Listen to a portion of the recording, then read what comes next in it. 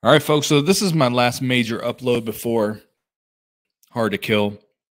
As of now, I haven't seen the Knockouts tag titles. I believe they're going to drop in about 13 minutes of time of me recording this. So I'll do a quick reaction to those. I would imagine they're going to announce their opponents for tonight as well, but we'll see. So these are kind of my final thoughts last couple months, the overall rebranding back to TNA and just Hard to Kill. Tonight is the night that we're going to see what they got for us. Did they underpromise? Did they overpromise? I expect them to deliver. I don't expect this to be like some of the missteps in the past. This seems like something that was very well planned out. I do stand by the fact that the television they did in the final quarter and some of the social media, worrying about Samoa Joe winning a world title and all that. I still don't agree with those things. But they really hit the ground running in 2024. And I get the comments a lot, whether it's on my own channel, Twitter, or people like, why do you still watch this show or review it if you don't like it? I have never not liked it. I shouldn't I shouldn't say that. There's been episodes I have not liked. There's been stretches of episodes I haven't liked, but I haven't gone anywhere. Every other wrestling company has pushed me off at some point, you know. I once upon a time started covering TNA when no one else was doing it, or no one else is doing it from a positive standpoint. And that was, how I approached things very early on, was trying to create a home for TNA fans who wanted to hear something positive. Like that's it's very different than how I do things now. And if you're a newer subscriber, I kind of, brought up this story in the past. The reason I started doing this was there was a period of time where I did watch just everything. This is when I got off active duty and I had quite a bit of money saved, and I just worked 2 days a week, 3 days a week as a bouncer, and I was home a lot. So I I watch a lot of wrestling, and I fell out of the TNA scene for a little bit with Destination America because I just didn't get the channel, and I've never to this day, like to this day, to right now, I do not read wrestling results. I don't go on forums, news sites, dirt sheets, nothing. Like I literally, I hate the word literally, but I literally just watch the wrestling show and react to it. I've never cared about those things. If I miss an episode, hey, where can I stream it online? Like if it's not on TV for me, I'm not gonna watch it. So there was a period of time I missed, and then started really getting back into it when they debuted on Pop TV, because that was a channel I got. But I had ordered the pay-per-views prior to Pop TV. So the Destination America, like the Slammiversary, Bound for Glory, is like I purchased them, thought they were so good, and was really shocked at the hate that they received online. Acting like these were shitty ass shows, and I didn't have a horse in the race at the time. Like I really enjoyed WWE quite a bit back then, but I watched pretty subjectively and just or objectively. I always get those words mixed up, but I just kind of enjoyed what I liked, and I thought that TNA was really good, and the EC3 stuff was really, really good, and they didn't get any credit. And then I tried to look for podcasts. Who's talking about the show? And there's nobody. So I decided I wanted to get into the space. I knew that I knew social media. I knew that I knew YouTube. I knew marketing. I knew, anything that I've ever done as a side project has always had a relative level of success in comparison to those around me trying to do the same. So I knew I could build something, but you know, it saved my love for professional wrestling ultimately, because as I started getting more into TNA, I started really disliking WWE. Ring of Honor was boring me a little bit. You when I was watching it, there was Jay Lethal and Moose, uh, Briscoes, um, the House of Truth. Like I really loved all that shit, and it started kind of little by little going away. I saw the early days of like Jay White, doing some stuff there. Um, Leo Rush, and it got a little bland for me over time. WWE wasn't fun. I started, kind of losing interest in New Japan a little bit, which I never had a lot of interest, but I did watch it for a little bit. So TNA is what kind of saved my wrestling fandom. And if the company didn't exist, I don't know how much wrestling I'd be watching now. So I always thank them for saving me in a sense. And I've had many versions of my show where I've covered it, and again started off very positive. But over the years, it's not that I necessarily thought the show was getting worse. I mean, there's been some down times. Don't get me wrong. But when I really started covering it, I was like, this is an unpolished gem. I thought there were things they were doing that were excellent that just needed the bigger audience, which I'm kind of like now in a sense. But the show looked good. It looked very professional. And I like the wrestlers a lot on the roster. Like right now, I enjoy the wrestlers, but like really outside of like Macklin, Moose, Rich Swan, Alicia Edwards, Killer Kelly, those are the ones that come to my head immediately. But really outside of like 7 or 8 wrestlers, I'm not like in love with these wrestlers. I think they're good and I support them because they're part of the company. But like, I really only a big fan of maybe a third of the roster, if that, maybe a quarter of the roster. But back then, up and down the roster, I was like, yo, I love all these wrestlers, you know? So I was a little more, positive back then. And again, thought it was just an unpolished gem. And I say, they just got to step up the website. They got to step up the merch, the marketing shit. They got to work on promoting the shows a little better. They were doing one night onlys, which were horrible. And there was just no juice. There was no buzz around this company at the time. So, as the years pass, I start getting excited because okay, they're doing stuff on Twitch. They got the Global Wrestling Network or whatever the hell it started off as. And I was getting excited because I'm like, yo, they're starting to pick up the pace. But then they did a lot of things that I thought were stagnant.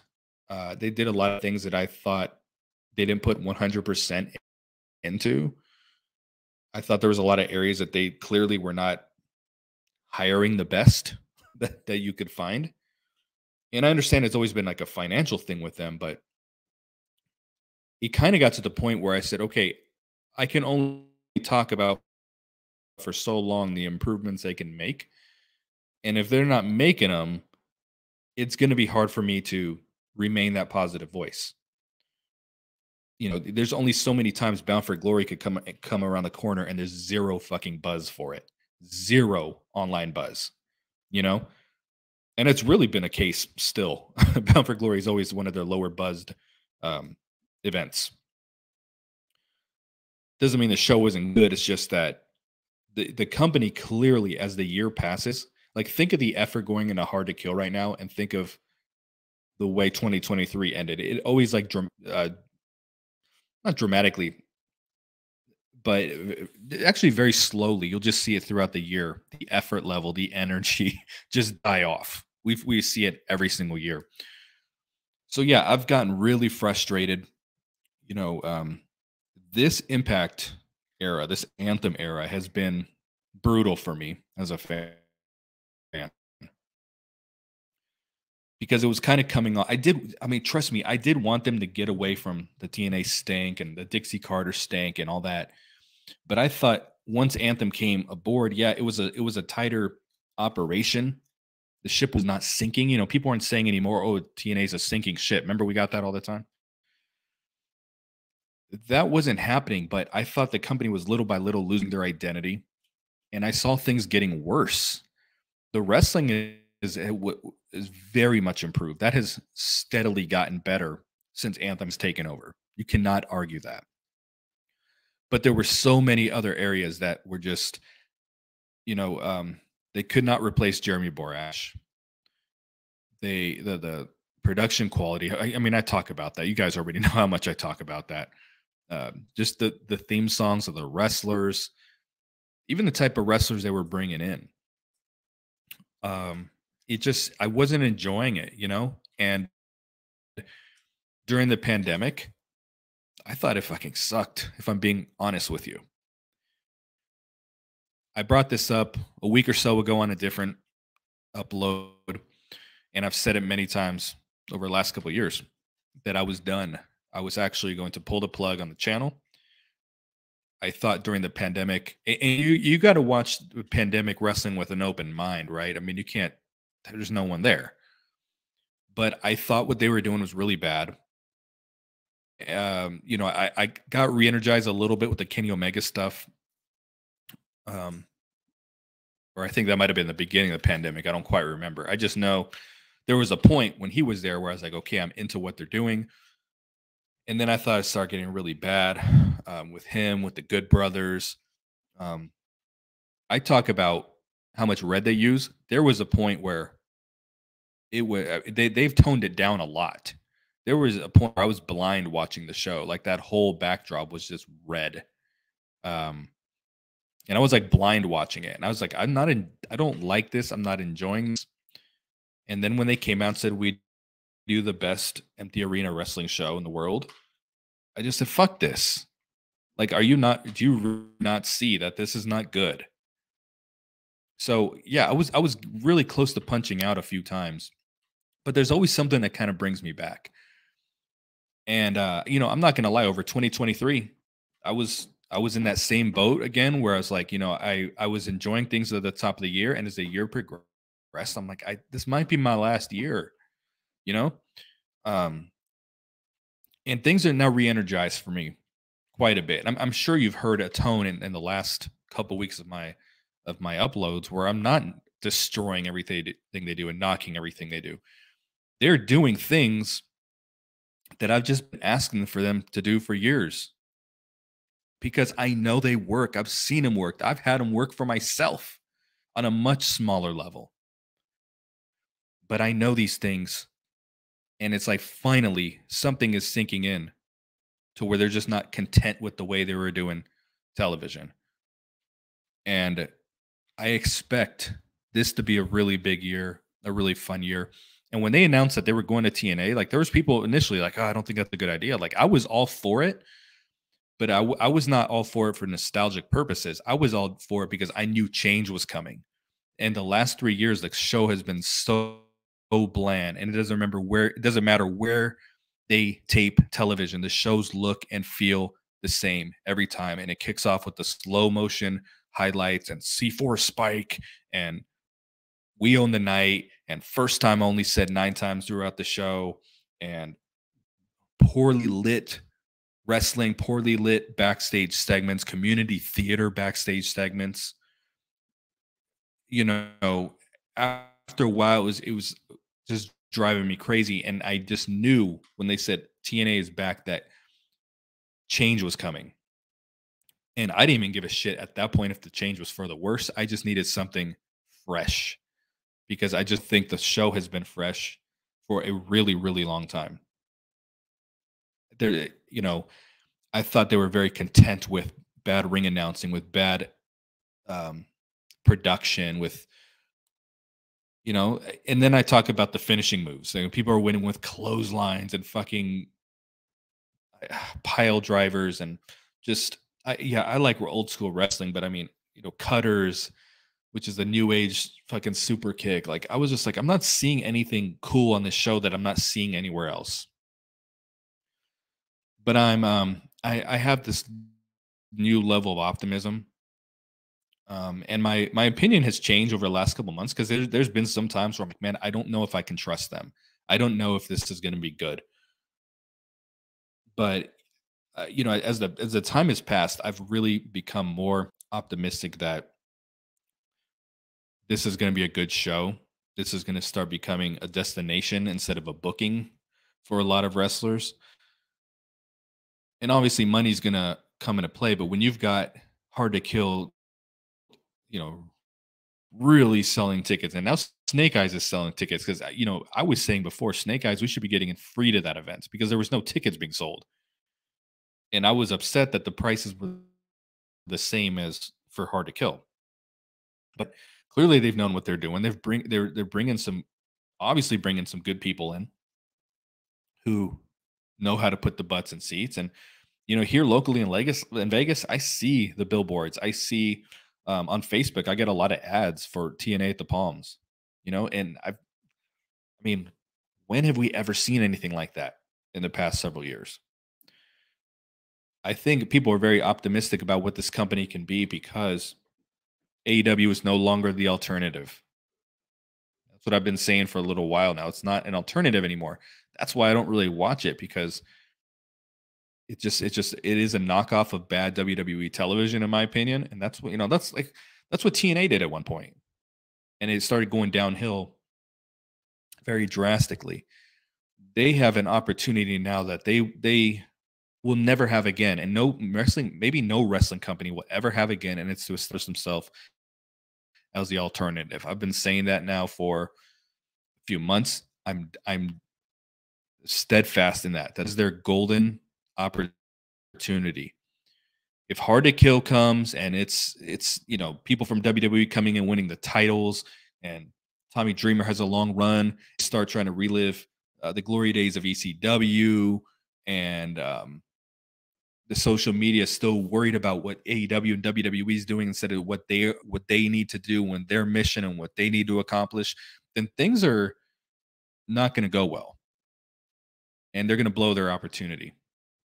But if they say now, like, we're going to present a product that you can't get anywhere else, like, that's what it is at the end of the day.